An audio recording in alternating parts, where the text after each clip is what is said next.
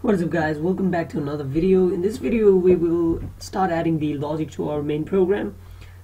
So what we are going to do is check the quantity input if it is empty or less than the value that we have in the stock. For example, we have 50 pence but the user is wanting to add like 60 pence, then we should show an error saying, oh my god, there is less pence. So for that kind of stuff, we will add to cart. This button will have a command called self.add to cart. We can say just add to cart button, or add to cart command. So we'll say define add to cart self, again arguments and keyword arguments for binding and stuff. So add to cart, we'll get the value from the quantity. Get the quantity value in from the database. So quantity value self dot quantity underscore value is self dot quantity underscore e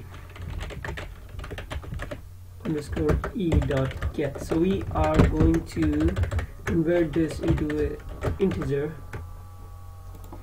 so that we can make the comparisons. And what we can do now is also we can get name, SP, and stock.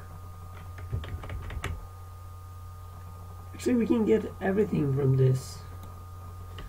So for changing this, we have ID at index 0 and name at index 1, CP at index 2, SP at index 3, and we'll get stock. Okay, let me just count again. ID is at number 0, name is at number 1, stock is at number 2, CP is at this. Okay, this is 4, stock is number 2. Okay, self.get stock. If int of self.get stock, or we can do the reverse comparisons. If self.quantity is greater than integer of self.get stock, we'll say Tkinter.messagebox.show info not that many products in our inventory. Although if we check it in like the real world, we don't need to keep it, because in the real world people won't get items more than what is in the database, so we don't need to check that. So for example, if we have 5 in the database, we have 5 in the store, so they won't add 6, so that won't make it a problem. But for the sake of the logic of the program, we are going to add this. Not that many products in our inventory. Else we'll say print working great. Okay, let's test this. Let's say 1, give it a 10. Attribute has no attribute. Quantity, okay, it's quantity value. Okay, we'll clear this out, run it again. Number 1, we'll say 100. This is not that many products in our inventory, we'll say 10. It says okay, working great. So what we can do now is okay, so this one error, let me show you. So this is not focused, so we need to have greater efficiency, so we need to focus this, and whenever we search and we need to focus this quantity, then we need to set this value, the discount value, to 0 if we don't want to give any discount. So first let's focus on this enter product input. Okay, enter ID IDE. Self.enter IDE dot focus. I think this is what it is. Okay, as you can see, without even clicking here, it is setting its focus there. Search, and we will set the focus to quantity. Okay, self.quantity e.focus. So there are two focuses, so you might think they will clash, but it won't, because when the first focus is working, the other is not generated, but when we click the button, other is generated, so it will focus on the other entry.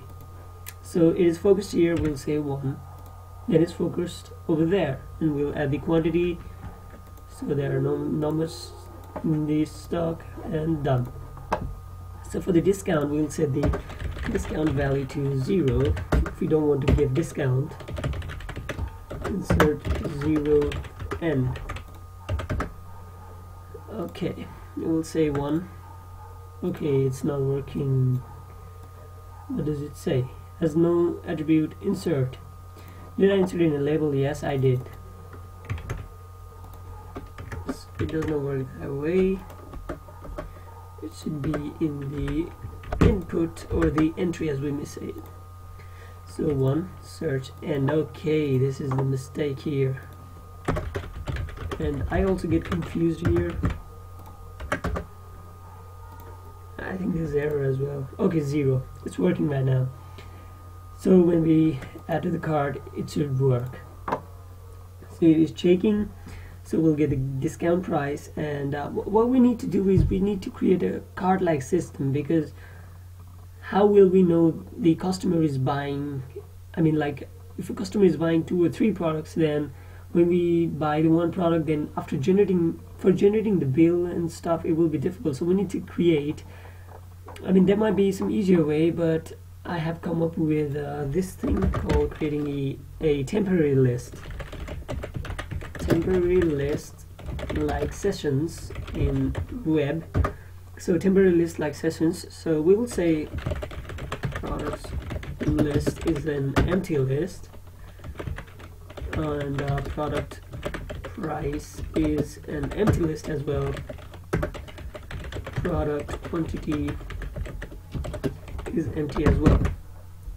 So whenever someone buys something, they will get auto appended. So whenever they press add to cart button, it will add to cart. It says working great, and we will do something like we will first append the item. So we'll get self.get name, I guess, get name dot append.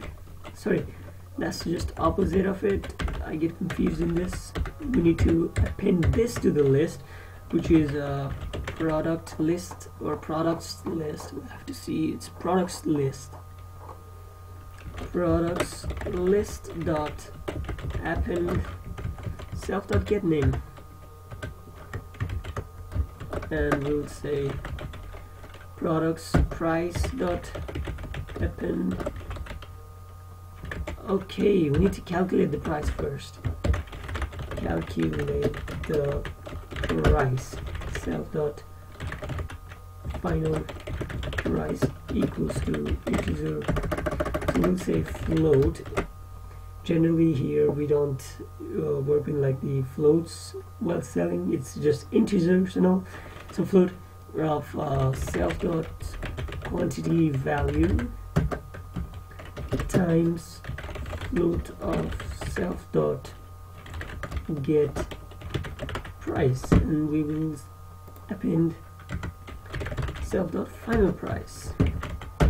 And for the quantity, product quantity dot append self dot quantity value. Okay, that's it. After that we will print to check products list, print product, okay, price, print product quantity, clear.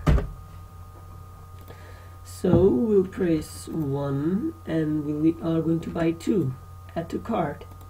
So as you can see, KitKat 60, because a single cost rupees 1, 2 cost 60.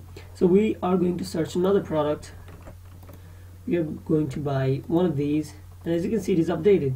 KitKat batteries 60 10 2 1, so it keeps on upgrading. So we'll all again do this 3 2, so it is updated again. KitKat batteries, sandals 60 10 1200 2 1 2, so it gets updated. What we need to do is we will add another thing. We'll get the ID, self.get ID. So why we need ID is why we append the transaction. We need a transaction table as well to keep the records of all the transactions, so we need the ID, and we will say product ID. Product underscore ID is Control C, and we are going to append self dot with the ID get ID. Okay, so we are not going to print anything now. So what we can do over here is we can create this live, sorry, we need to update this live invoice. So how can we do that? It's pretty simple. Okay, before that we will say unit bill, we'll create a total, sorry, we'll create it in the upper section over in the constructor. We'll add a total label, self.total underscore L equals to label inside self.write, sorry, text equals to empty, font is going to be Arial 40 bold, BG equals to light blue, and we need the FG equals to white, self.total L dot plus x equals to 0, y equals to 600. First let's just test where it is appended. It says light blue, BZ equals, okay, DFD total, I think it's the good place. Okay, now what we need to do is we need to get the self dot get total equals to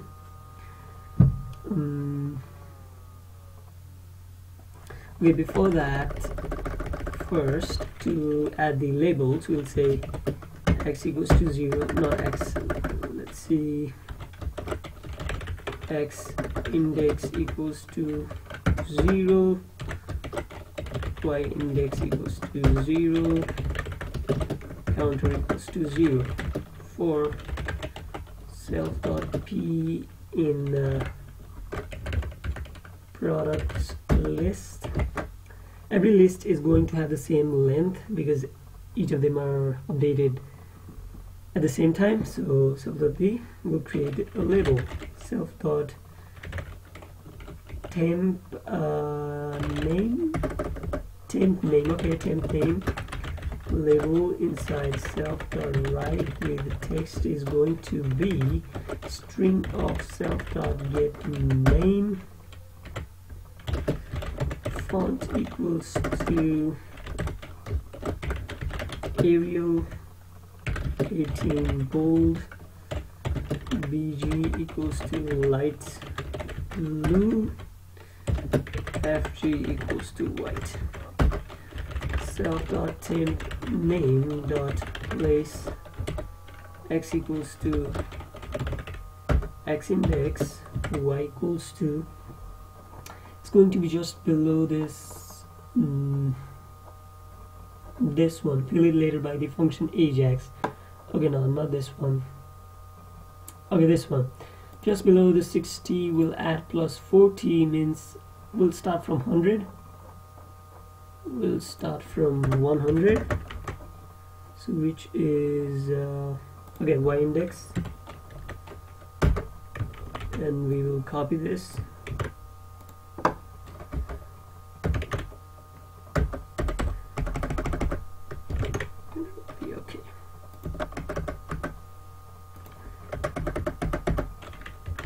qt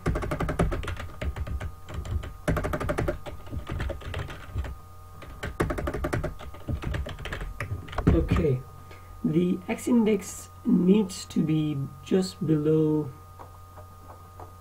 this one. Okay, t quantity 300 and 500. Okay, 300 x index is going to be okay 300 0 300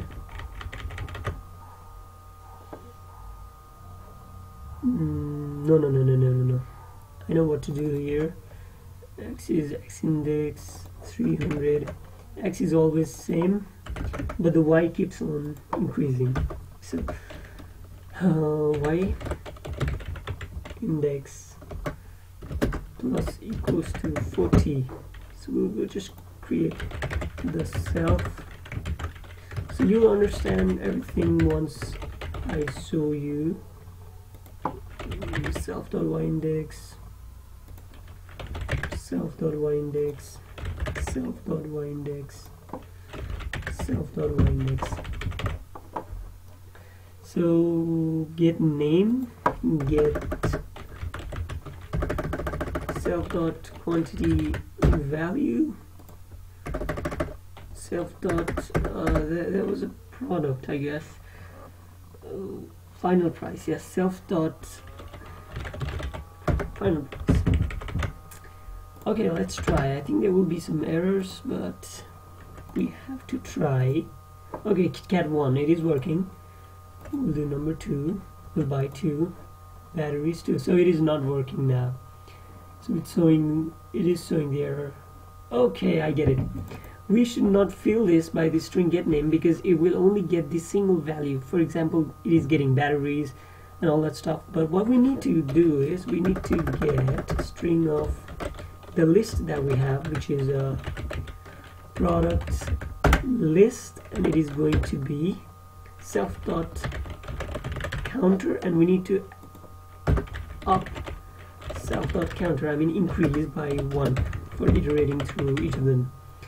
So for the next one we have this is quantity, products quantity, self.counter, products price, and self.counter. Okay, I think it's a work now. So I'll say 1, I'll say 2. Okay, KitKat 2, 60 rupees, it's working. Number 2, we'll buy 3. Batteries 3, 30 rupees, okay. Number 4, I'll buy 1, pen 1, 10 rupees. So that's it for today, guys, for this video actually. And in this upcoming video, I will teach you how you can show the total over here, and the given amount section, the discount amount as well. So we need to work on quite a few things, also generating bail. So stay tuned for the next video.